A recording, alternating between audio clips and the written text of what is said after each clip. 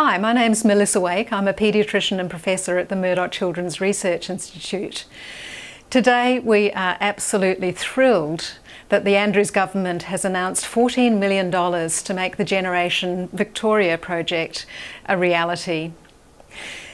GenV is a really landmark project. It's the largest children's health and wellbeing project ever to be mounted. And we're really excited that it's going to enable us to really start to speed up solutions to many of the issues that, as paediatricians and others in our community, we deal with on an everyday basis. Things like autism, obesity, asthma, learning problems, mental health problems.